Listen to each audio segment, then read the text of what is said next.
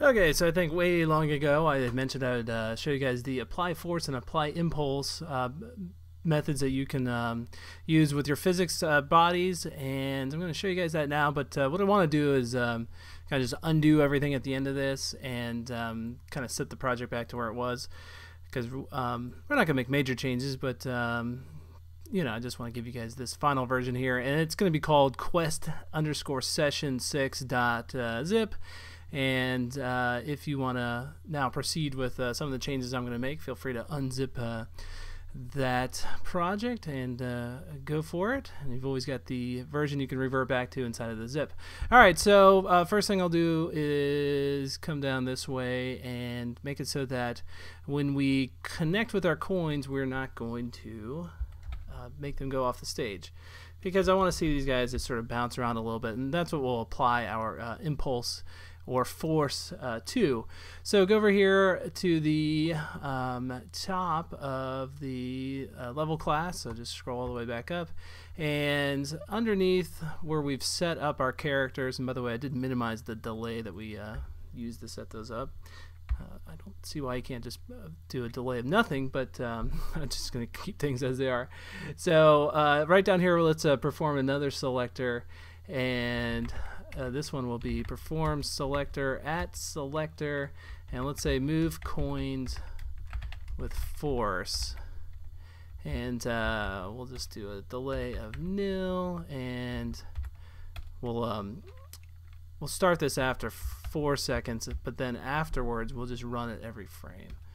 So we'll come down here and write void move coins with force, and then we're going to go and iterate through all of our coins in the world.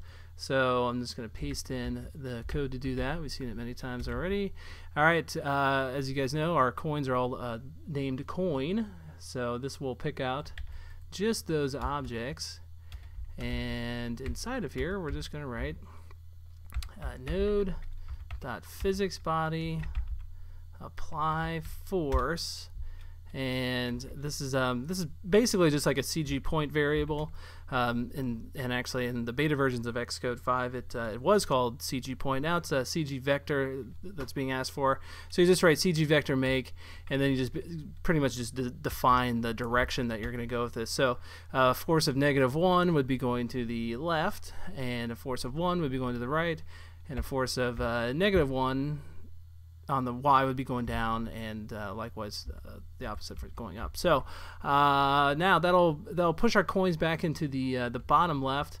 But if we were to run this right now, we're not going to really see too much of that effect, because let's go over here and research a little bit. It says applies force uniformly to a physics body. This method accelerates the body without imparting any angular acceleration to it. The acceleration is applied for a single simulation step, 1 frame. So to really see some impact from this, what we should do is write actually we can just copy this. So we're just going to run this again. This time though we'll make it go at the frame rate, so that'll be or approximately, so 1 divided by 60.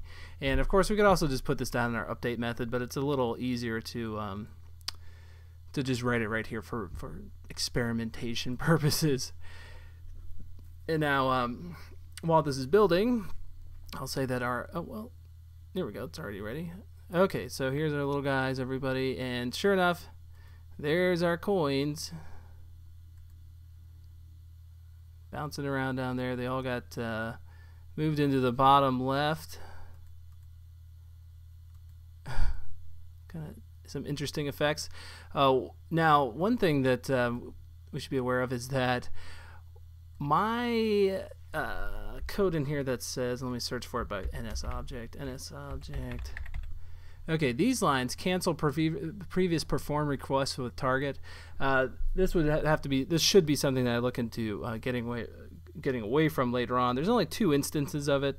I know for sure getting rid of the one where where they collide into the wall is kind of an optional one, but basically what's happening is we're canceling previous perform requests, so that means that lines like this are getting canceled when we run into the wall. So just keep that in mind. We'll something to think about replacing later. All right, and then let's do the same thing, but move coins with impulse.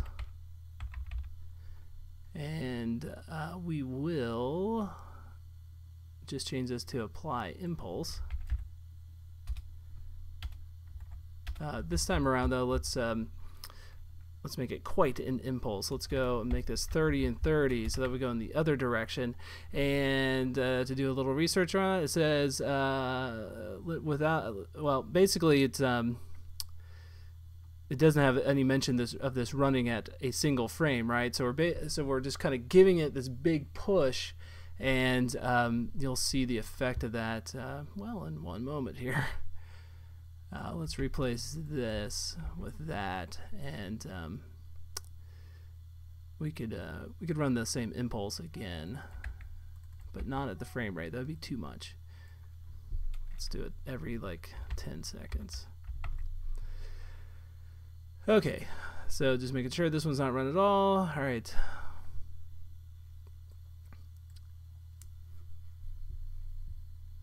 Boom. And they're all just kind of colliding and moving around like that.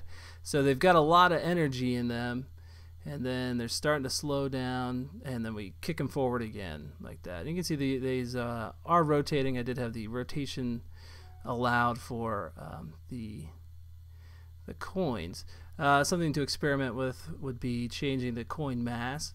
So you could go over here and write self.physicsbody.mass, and I'm assuming the default is, I don't even know what I want to assume the default is. I think it's 1, but let's change it to 5 and see how that affects things.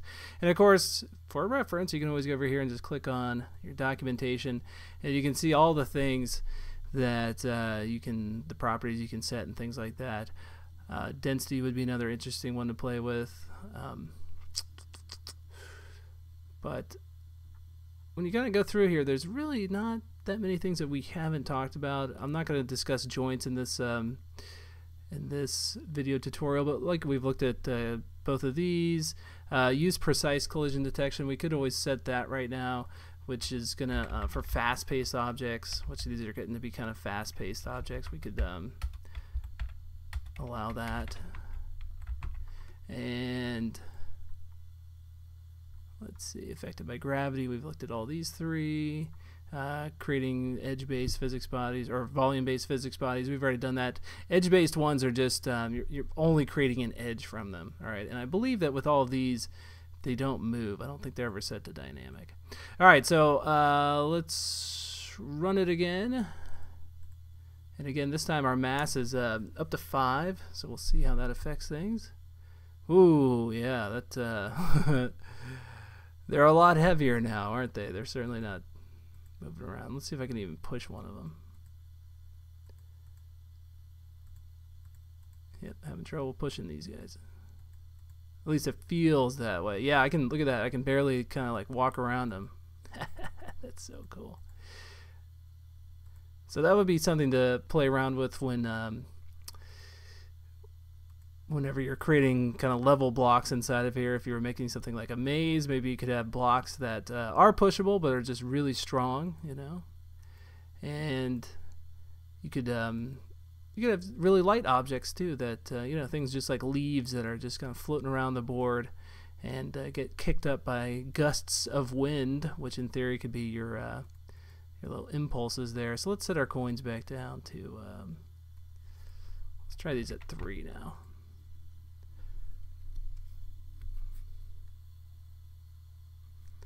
Be curious to see if they even move at all. Yeah, so I'm guessing our default is probably not even 1. Maybe it's like 0.2 or something.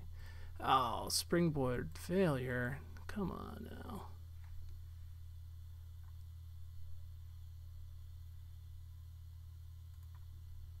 Let's see if it launches this time. And the restitution is how bouncy they are. I think we already talked about that. Looks like I've just got to quit out of the simulator altogether.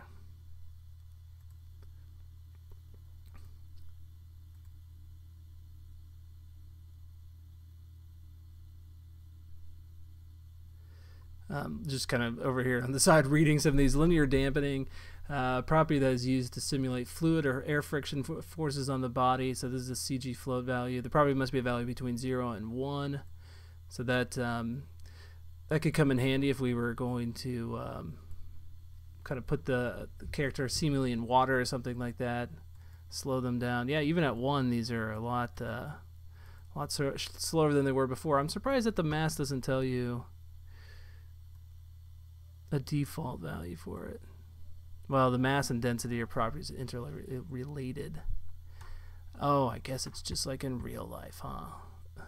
Density. I'm just curious to see if density has a... All right, the default value is 1 of that. Pretty cool, huh? Okay, so that's kind of really all I had to show you guys with this. But you know, you can think about some really interesting games. Maybe transforming the code where you on contact you don't destroy the coins, but maybe when you are actually slashing at them or trying to damage them, only then is the coin you know, altered.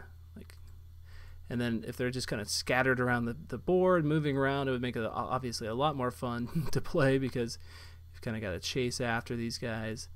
And there's a lot to think about now. I think countless games could be based off of at least just the setup that we have so far. But in the future, we'll look at RPG games Part 2 and add all sorts of level fun and enemies and things like that. So hang tight.